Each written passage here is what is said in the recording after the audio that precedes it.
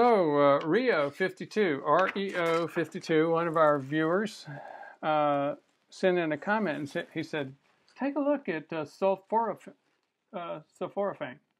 Broccoli sprouts have a lot of it.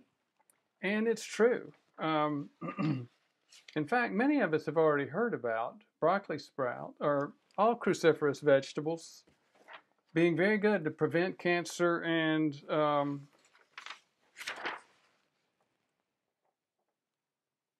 even used in treatment of cancer.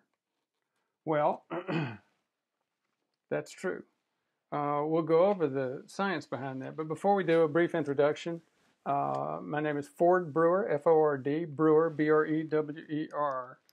Now, when you look up sulforaphane, you'll find some other names in there. One of them is the general chemical name, and you'll see this sometimes when you look up like broccoli anti-cancer. You'll see, more likely to see the term isothiocyanate. Again, another big medical word. I'm not going to break the whole thing down other than just one piece of it, the thio part. The thio stands for sulfur in the compound. That's another thing you'll hear about the cruciferous vegetables, that they contain sulfur.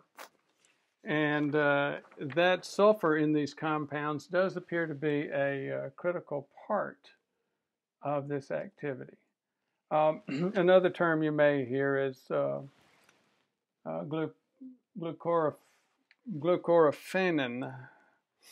I've not seen that term until I was just doing this research. I've obviously seen the others. So let's go through a quick review of some of the science behind this. Here's one from Cancer Research, sulforaphane. It's a naturally occurring isothiocyanate. Induces cell cycle arrest and apoptosis in, skip over that, human colon cancer cells.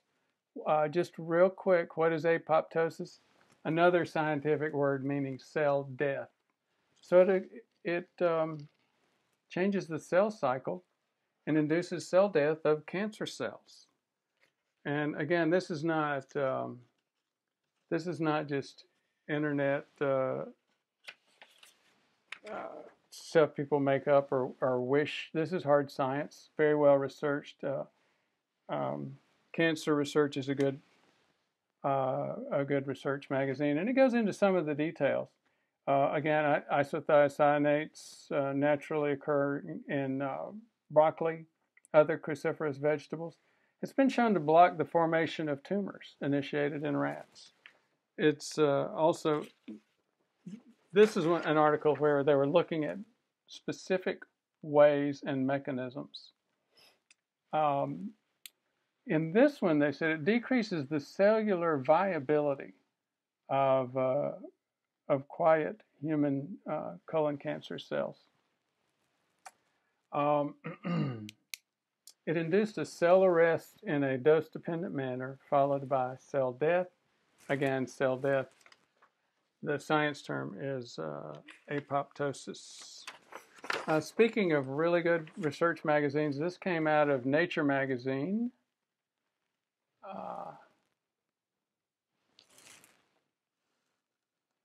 Which is possibly the best natural science. Is hard research, covers a lot, the huge breakthroughs in genetics as well as other big cutting-edge sciences.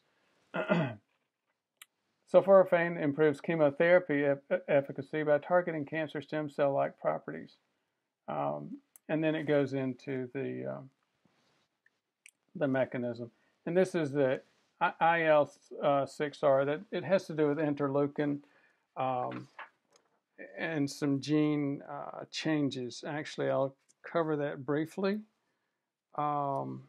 This is part of that same article, and I'll put the citations and links for those articles in the discussion underneath the video. Via activating the interleukin-6, IL-6 over IL-6 receptor, STAT3, signal transducer and activator of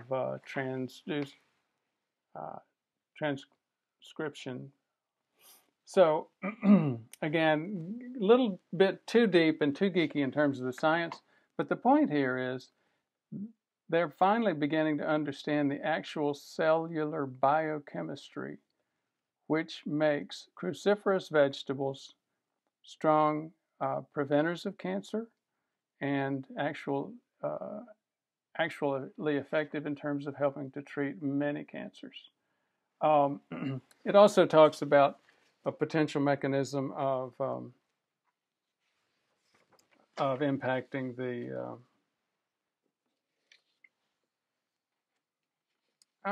the cell organelle. I'm blanking on it. It's the mitochondria. Okay, now speaking of interesting facts that you find when you start to research things, look at this. Sulforaphane treatment of autism spectrum disorder. This is also not in a shabby magazine. This is the Proceedings of the National Academy of Science.